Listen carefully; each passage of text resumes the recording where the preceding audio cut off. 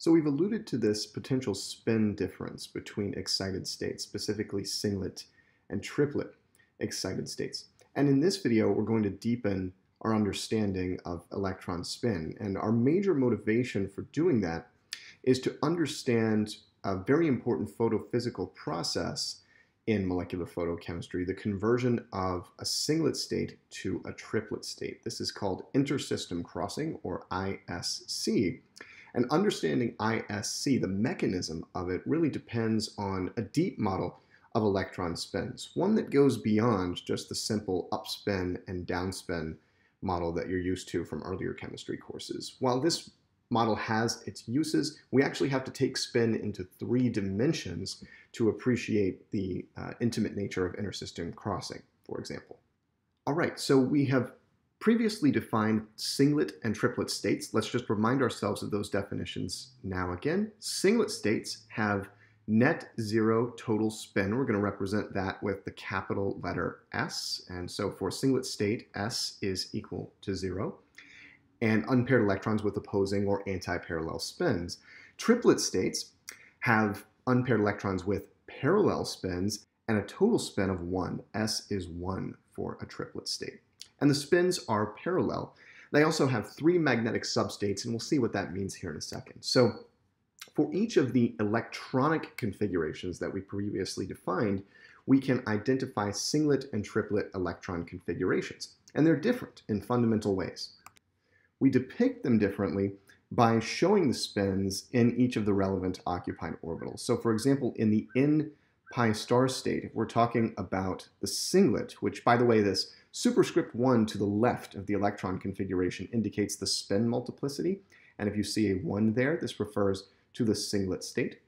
Anti-parallel spins means we can either write this like this with the n orbital lower in energy and the pi star orbital higher in energy. This is one way to depict this on an orbital energy diagram, or with both spins flipped, with a down spin in the n orbital and an up spin in the pi star orbital. Those are equivalently the singlet state. And there really is only one singlet state, and thinking about spin in 3 dimensions will help us see that in a little bit here. The triplet in pi star state is represented like this, with the electron configuration preceded by a superscript 3. This indicates that the state is a triplet. Its spin multiplicity is 3. And here we represent it using the same orbitals, right? It's still, the electron configuration is the same in terms of which orbitals are occupied, but now the spins are parallel rather than anti-parallel or opposed, and up, up, or down, down are our options here, for example.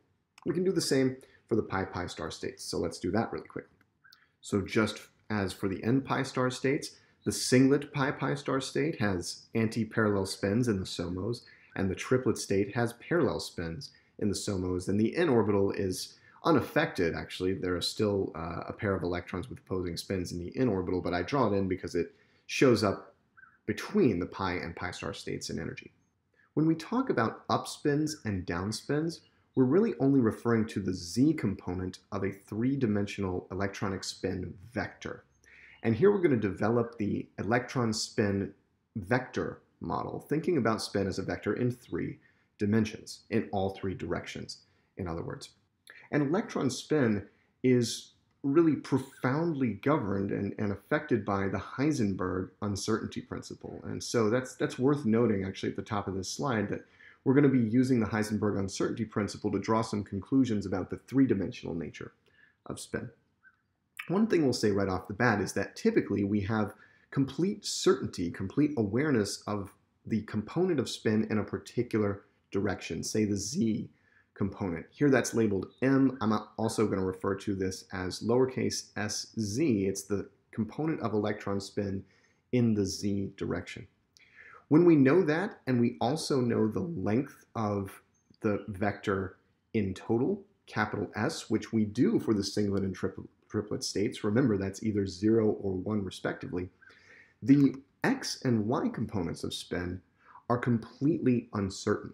If you think about the geometric implications of this, this means that in the xy plane, the components of spin could point in any direction, and so they sweep out a circle in the xy plane, and when we take account of this known value of sz, the z component, This means that the vector itself sweeps out a cone. So this is why you see a cone here.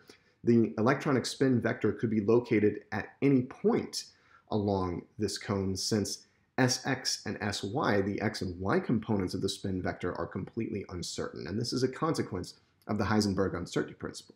Essentially what we've done here is we've taken this basic model of an upspin electron, where all we're really paying attention to is Sz, and we've transformed it into 3 dimensions and deepened the model by appreciating that the x and y components of spin are completely unknown when we have awareness of the length of the vector, the total spin. And when we talk about upspins and downspins, those cones point in opposite directions, since up and down refer to different directions along the z-axis, right? The upspin has a z component that is plus 1/2 times Planck's constant over 2 pi, or h bar, and the downspin has a z component that is negative 1/2 times h bar. Each of those still sweeps out a cone.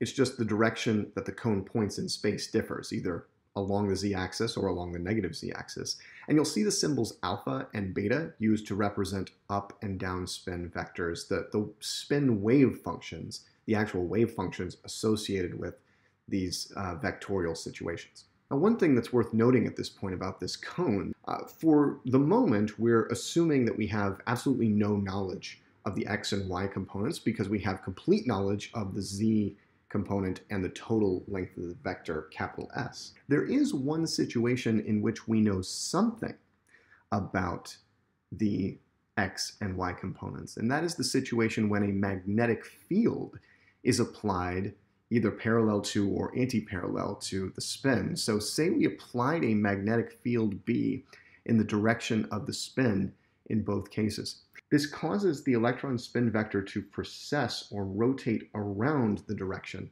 of that magnetic field. And in fact, both spins can do this. So if we apply a magnetic field in the opposite direction to the downspin, it will precess or rotate around the direction of that magnetic field, like so. And this precession has the capability to change a triplet state into a singlet state, or vice versa, as we'll see. And these magnetic fields may come from internal magnetic moments associated with other electrons or nuclei as well. All right, so now we're in a position to see what the singlet and triplet states look like. What happens when we start combining multiple unpaired spins within a single molecule? Well, now what we're going to do is essentially look at the 2 vectors for the SOMO electrons. That's worth noting here that we're interested in the SOMO electrons and their spins, since all of the other electrons in the excited state are paired. And in the singlet state, the total spin, the total length of the spin vector, is 0. This means that when we add the individual spin vectors together, we must arrive at a resultant that is 0. And there's only one way to achieve this, with the spin vectors exactly anti-parallel. So a few things to point out about this situation. We've got 2 electrons, 1 and 2. They have total spins S1 and S2, total spin vectors, capital S1, capital S2. And these vectors are pointing in opposite directions. And to emphasize that, let's do a little bit of highlighting. So this vector actually points back into the plane of the screen. This vector is pointed out towards you in front of that dotted line that you see in the back half of the cone. So these point in opposite directions exactly in 3 dimensions, such that when we add them together in a vector sense, they add to 0. This shows you a planar view of the situation, where we again see that the alpha spin associated with electron 1 and the beta spin associated with electron 2 are pointing in opposite directions. And the overall wave function for the singlet state is a superposition of the situation where electron 1 has alpha spin and electron 2 has beta spin, and the situation where electron 1 has beta spin and electron 2 has alpha spin. And for quantum mechanical reasons that we don't need to get into, there's a minus sign here. Really, the most important thing is that the spins are exactly anti-parallel. This is the geometric intuition associated with the singlet state. In the triplet state, the total electron spin is equal to 1, and there are actually 3 different ways that this can be achieved. And they differ in the z component of the resultant vector, SZ for the vector we get when we add the unpaired electron spins together. So let's see how that works. One way we can achieve a total spin vector of 1 is 2 alpha spin electrons pointing exactly in the same direction, exactly parallel to one another. In other words, we can overlay the two spins. Just if we moved the spin of electron 2, up here, they would overlay perfectly and they move in perfect concert. This is an alpha-alpha situation where both electrons have the alpha spin, and if we add them together, we simply get a vector that is twice the length in the same direction as the one we started with. Likewise, we can think about 2 beta spins, and this is highly analogous to the first situation where we have 2 electrons, both with beta spins. And again, if I take the spin vector for electron 2 and I just kind of tack it on the end of the spin vector for electron 1, we again arrive at a vector that's just twice as long, pointing in the same direction as the spin vector for electron 1. This is another way to achieve a total spin of s equal to 1. It's called the T minus state because these are down spins, and the spin in the z direction, what we've called sz, is equal to -1. Over here, the z component of the resultant vector is equal to +1. This is why this is called the T plus state. There's actually another way to achieve a total resultant equal to 1, and that's to use alpha and beta spins that are in phase with one another rather than being 180 degrees out of phase as they were in the singlet state. In this situation, both alpha and beta vectors are located in the same vertical plane. This may be a little bit difficult to see in just 2 dimensions, but take my word for it and try to visualize it. The alpha and beta vectors are living in the same plane, and actually the planar view is shown for you here of the T0 state. The alpha and beta vectors are coplanar. When we add these coplanar vectors together, we end up with a resultant that has a total spin, a total length, that capital S, equal to 1. And this is our criterion for the triplet state, right? That S must add to 1. The difference now is that if we think about the Z component of the spin, it's now equal to 0, since the up and down nature of the alpha and beta states cancel one another along the Z axis. And so in this state, M sub S, as this figure calls it, or what we're calling S sub Z, is equal to 0. This is why this is called the T0 state, and it involves alpha and beta wave functions in phase. And so we can see for the triplet state, although the total spin is equal to +1 in all 3 cases, there are 3 different ways to achieve this. And the 3 different ways are associated with different energies when a magnetic field is applied. And this is essentially how we know that the triplet state is a triplet. In a magnetic field oriented in a particular direction, the T plus, T0, and T minus states take on different energies. And we can observe, for example, transitions between these energies. These tend to be very small energies. For example, electron spin resonance experiments can observe transitions between these levels when a magnetic field is applied. Finally, I want to contrast the triplet state with the singlet state in terms of the phase of the T0 situation, because the Z component of the spin is 0 in the T0 state, and of course the same is true in the singlet state. So what's the difference? Well, the difference comes down to the phase of the spin vectors. In the singlet state, the alpha and beta vectors are 180 degrees out of phase. If we take, for example, this point and project it down onto this cone, we have to move around the circle 180 degrees to arrive at where the tip of the beta vector of electron 2 is located. They're 180 degrees out of phase. This leads to both a 0Z component and a total spin equal to 0 in the case of the singlet state.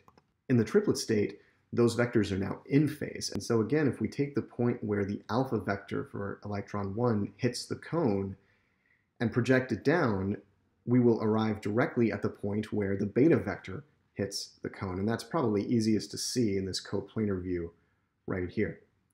These alpha and beta vectors are exactly aligned and pointed in the same x and y direction, just oriented differently along the z-axis. This results in a situation where the total spin is 1, but the spin in the z direction is still 0. So The T0 state is fundamentally different from the S0 state in terms of the phase.